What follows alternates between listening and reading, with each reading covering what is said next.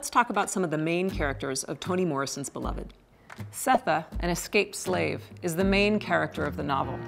Born into slavery, she still experiences family, having 4 children with her husband Haley.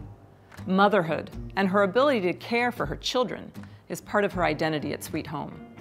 When she experiences the physical brutality of school teacher, she decides to run even once she sees Paul D. captured, and she gets herself and her children to freedom.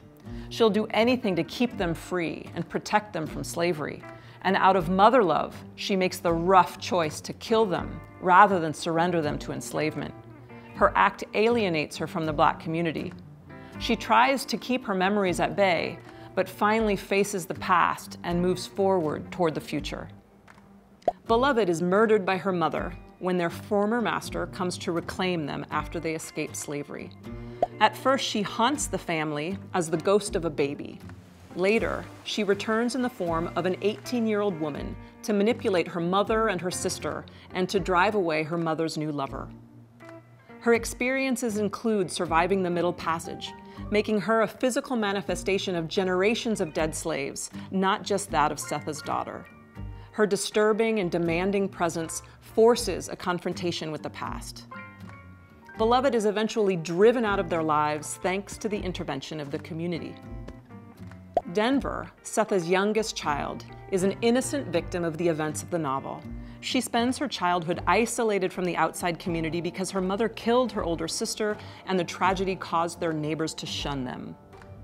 Learning what her mother has done, she lives in constant fear that she'll kill her too.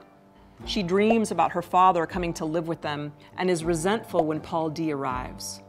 Throughout the novel, Denver becomes more independent and gradually feels herself becoming a woman.